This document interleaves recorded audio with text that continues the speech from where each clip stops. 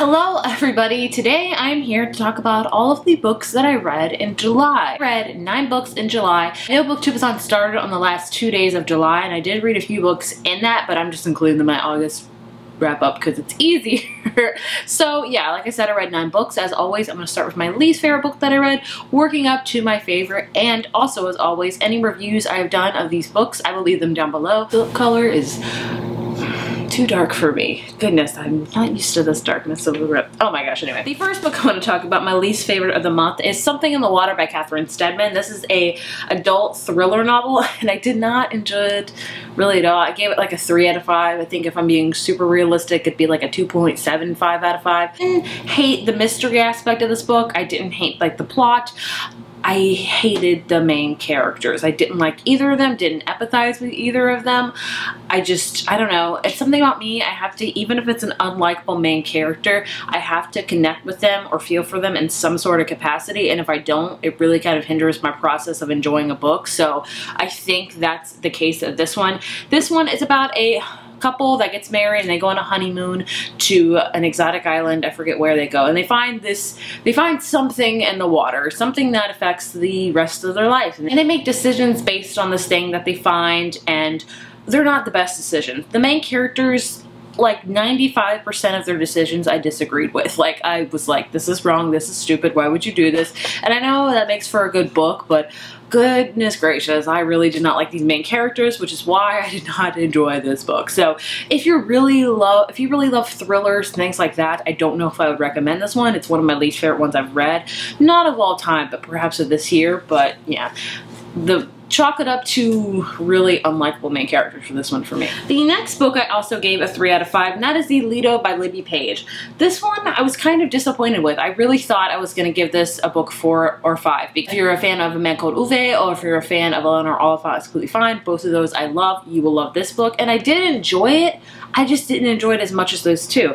This is an adult novel where we have a main character who works for a newspaper, and basically she learns the Lido is closing, which in Britain, the Lido means like a community pool, I believe, or maybe it's a pool you have to pay a membership for, but it's like a pool. Like here, we just call it like a pool. I don't know, but I guess in Britain they call it the Lido. I'm not sure. But either way, she goes to the Lido and, you know, starts to do some investigating of why it's closing. And it's an 86-year-old woman named Rosemary who loves the Lido and spends every day there, and basically they form a friendship and you learn more about Rosemary's life and things like that. And it's basically a book about friendship blooming in the unlikely of places. And I did enjoy it. I feel like it was a great heartfelt novel, but I didn't take away much from this. I feel like there's books like this I've read before, kind of like A Man Called Uwe and Eleanor Oliphant, but I feel like those were executed a little bit better, and I feel like the characters had more dimension to them and it had a little bit more heart. This one does have a lot of heart, but it just kind of fell flat for me, sadly. So I gave it a 3 out of 5. I mean, if you're looking for a heartwarming story and if you're a huge fan of those, I would recommend that. But if it's, would I say it's the best heartwarming, you know, unlikely friendship story? No, sadly. But I did enjoy it. It was a quick, fast read, and I loved learning about Rosemary's life and things like that. So yeah, 3 out of 5. Kind of just a middle of the road book for me, honestly. Also, I'm gonna be honest with you. A lot of these books that I read this month are 3 or 4s. There was only 2 that I really enjoyed. The rest I kind of just liked, sadly. Months are like that sometimes. The next one I want to talk about is 3 Wishes by Liane Moriarty. I read this book because I'm trying to read all of Liane Moriarty's books. I'm sure you've heard of Liane Moriarty because she wrote Big Little Lies, but she's also written a ton of other books, and I read the majority of them. I've read Big Little Lies, The Husband's Secret, What Alice Forgot, The Hypnotist's Love Story, Truly Madly Guilty. So I've read like 5 of them, and she has 2 other ones that are her oldest ones that I have not read. So I'm trying to read all of her books in anticipation for a newest one coming out in November. And then when that one comes out, I want to film an author related video where I talk about all of her books. I hope that makes sense. So I'm just trying to read a lot of her books. So this is, I think, her very first novel she ever published, if I'm not mistaken. Triplets. So we have 3 sisters. Their names are Lynn, Kat, and Gemma. And basically they're celebrating their 34th birthday. And At the beginning, it is classic Liane Moriarty style. She opens up like with a dinner and something not tragic. This is not like a mystery book, but all of her books kind of have a mystery element. Like these triplets get in a fight and they're like, "You ruined my life," and they just all kind of walk out and you're like, what happened? And then, you know, we go throughout the course of the book learning more about these sisters. So that's kind of her style, and I'm happy to say that it's been that way since her very first book. But I can tell this was her very first book. The characters weren't very fleshed out. I didn't really love any of them. I empathized with them all in different ways, and I connected with them, but I didn't love them. They all had really big faults of their own that I was like, oh goodness. But at the end, this is not my favorite Liam Moriarty book, and I wasn't expecting it to be, but it's enjoyable. I love the way she writes. I will always read whatever she writes because it's so immersive and I can get very involved in the story. So I would say I would give this one a 3 out of 5. I put this on the spectrum of all of our books that I've read. It's kind of in the lower bracket, I guess, but it's enjoyable. If you're a big fan of Liam Moriarty over other books, I would recommend it. Now I have one more to read, and I'll be like officially caught up till a new one comes out, so super excited. The next 3 books I want to talk about, I gave them all a 3.5 out of 5. The first one, so really these are just all kind of lumped in that category. The first one is The Death of Mrs. Westaway by Ruth Ware, another thriller that I read this month, and another kind of so-so thriller. You guys know my love-hate relationship with Ruth Ware. I've read all of her books. I don't seem to really enjoy any of them, but this is my favorite of her books. Kind of like a, not even a gothic horror, but it's kind of set in like in a gothic setting. We have our main character, I forget her name, Harriet, Harriet, and she receives a letter in the mail saying that her grandmother has died and bequeathed her estate. Harriet knows it is a mistake because her grandparents have been dead for like 15 years, but Harriet is really not doing well. Her mother has passed away recently and she's having trouble keeping up with her finances and her job and things like that. So she decides, hey, why not see how this plays out, and goes to this estate and pretends to be somebody else, and she gets involved with the family drama and things like that. I did enjoy it. Very atmospheric, which all of her books are. They're great if you want just straight up atmospheric reads, read any of her books, but that's kind of where my love falls. I liked this book, but I didn't love it. So while it is my favorite Ruth Ware book, it's not one of my favorite thriller books I've ever read. I felt like there were 2 big plot twists or mysteries in this book, and one I could see coming. The other one, it was very confusing. Like, it was so confusing in the fact that I had to go back and read it like 5 times, like that part, to make sense of what the whole grand scheme of things were. It was just confusing. So that's another thing I didn't like about it. But I did actually like the main character, and usually with Ruth Ware books, I do not like the main character at all, so that's a good thing. So yeah, 3.5. I'd say if you like Ruth Ware and you're like, why do I continue to read her? I check out this one. I enjoyed it. It's not one of my favorite thrillers I've ever read, but I still liked it. Again, a 3.5 out of 5 is The Way You Make Me Feel by Maureen Gu. This is a YA contemporary book all about our main character Clara, who's kind of a prankster, and she's actually going on vacation with her mom to Tulum, Mexico in the summer, and then she does this big prank at her prom and she gets in trouble, so she has to work at her dad's food truck for the summer as punishment. And not only that, but she has to work with like her nemesis Rose on this food truck. It's all about a summer and her, you know, working on her dad's food truck and getting closer to her enemy and meeting a boy, and it's just kind of your quintessential summer read. I enjoyed it. I had a great time reading it. It made me smile. I loved the food truck aspect so much because her dad's food truck's name is Cobra, so it's like Korean and Brazilian food mixed up together because that is his heritage and his culture. So I loved that. I'd say if you love contemporaries and you love a good summer contemporary, this is a great one to read. I don't think I've heard a ton of people talk about it, and it was really cute, really adorable. Love reading stuff like this in the summer, so 3.5 out of 5. Really liked it. I know. And the last 3.5 out of 5 book I want to talk about is Radio Silence by Alice Oseman.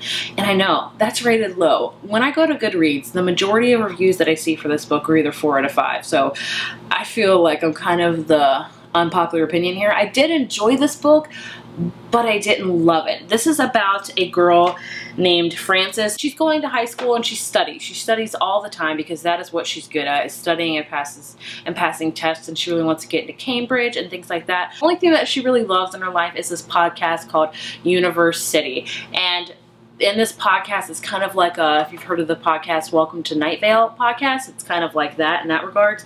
And basically she makes fan art for this podcast, and the podcast creator contacts her and says, hey, do you want to collaborate? We could make stuff for the podcast. And they meet up, and she realizes it's somebody she already knows in real life, and they form a friendship, and it kind of delves into the creator's life as well, of how they are struggling with depression and things like that. So it's a very kind of hard-hitting contemporary I will say. It talks a lot about all those things I said, but I really enjoyed it. I don't think it's super memorable. That's the only thing. And I didn't love the ending. The ending was very open-ended, which I usually don't mind with contemporaries, but this one I kind of wanted a more definitive closing. But like I said, I did really enjoy this one for all the many things that it talked about, hard-hitting things, and I love the podcast element, and I love just learning more about these characters and what they want out of life, and maybe, you know, they're struggling with their sexuality and what they define themselves as. So I did really enjoy it. I give it a 3.75 out of 5, but I just feel kind of the unpopular because everyone gives this book a 5 out of 5, and I don't feel that way, sadly, so I'm sorry. Then the next book I would give 3.5, maybe 3.75 as well, and that is The Last Time I Lied by Riley Sager, another thriller this month. I read a lot of them. This, I think, is my favorite of the bunch of the thrillers, gosh, so hard, that I read. Riley Sager also wrote Final Girls, which I loved. So our main character, Emma, and Emma went to this camp called Camp Nightingale, I think. She was like 14, 15, and she got bunked with a bunch of older roommates, kind of. They were all like 16 or 17, and they become friends, and they teach her things, and then one night, those 3 campers that she's bunked with disappears. They never show up again, and now we follow it 15 years later. Emma is a painter now, and she still struggles with the disappearance of these campers. She doesn't know where they've gone. It really kind of haunts her, and she gets an invite to go back to Camp Nightingale because they're opening it once more and they want Emma to visit and become a camp counselor. So she decides to go back to kind of investigate the disappearance of these 3 girls that no one's ever heard from or never been definitive as like murder or anything like that. So it's like a mystery in a camp setting, which I loved. Very atmospheric. I love the camp setting. Loved how creepy it was. I didn't love the final reveal at the end. I felt like it was kind of a cop-out. Like I was like, oh, I didn't see it coming, but I didn't enjoy it is what I'm saying. So that's the one thing I didn't love about this book, but I really love the way Riley Sager writes, how it's immersive, how I really get into it. I really, you know, feel for the characters and in the mystery and things like that. So I'd recommend it. A lot of people didn't like Final Girls, so I'd still read it if you didn't like Final Girls, and if you like Final Girls, I'd still read it. I enjoyed it. 3.575. Whatever you want to call it. I liked it. The last 2 books are for sure my favorite of the month, and the first one I want to talk about is My Plain Jane by Cynthia Hand, Brody Ashton, and Jody Meadows. I gave this book a 4.5 out of 5. I loved every second of it.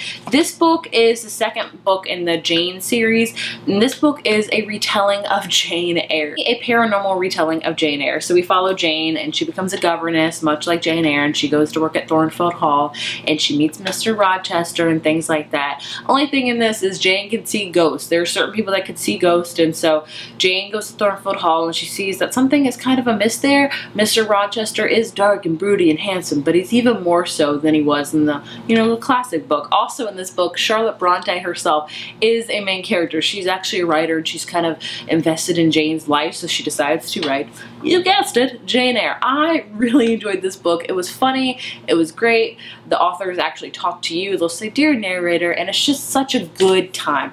These books like aren't gonna stay with you forever, but they're just so funny and so just, I just love them for that. How funny they are and how whimsical and just atmospheric. This perfect book to read in the fall. I love that it was an insane version of Jane Eyre, like not even like kind of accurate, but they did so well with it, and I really love the spin and twist with the ghosts they put on it, because there was a society in this book where like people actually go find ghosts and kind of relocate them.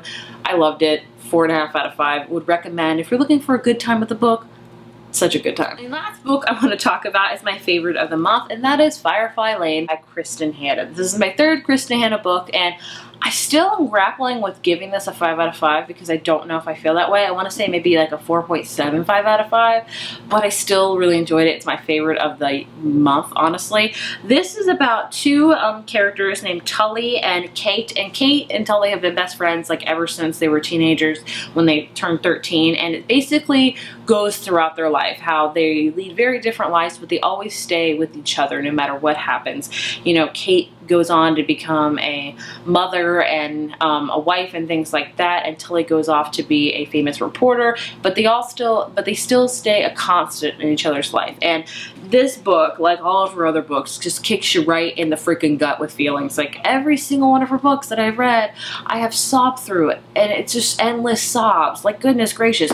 This might be the saddest of her books that I've read. I will say that, because the other two I think you can see coming and you're prepared for it. This one just kicks you like in the freaking face with sadness, and oh god, that's kind of why I can't even give it 5 out of 5, because it made me so sad. Like, there's a sequel to this book, and I don't even think I can bring myself to read it for like another year because of how sad this book was. Like, gosh, so freaking sad. I love the friendship, I love Kristen Hanna's writing, but the sadness of this book was just astonishing. And I mean, it makes me, I want to read all of her books, but I feel like I need a freaking vacation of happy things after I read one of her books, because that's how sad they all are. But this one, like I say, I loved it. I loved all of her books that I've read. This one is the saddest for sure. So if you think the other two made you cry that I read, just wait till you read this one. So yeah, there is a sequel called Fly Away. I will read it one day when my heart will be ready, which probably will be never. I love this book. Cries. I can't even look at it without thinking about how much it made me cry. Either way, if you've read any of the books I talked about, please leave me what you thought down below. I would love to hear your thoughts and opinions as always. And if you enjoyed this video, be sure to give it a thumbs up, hit subscribe, and I will see you guys in my next one. Bye.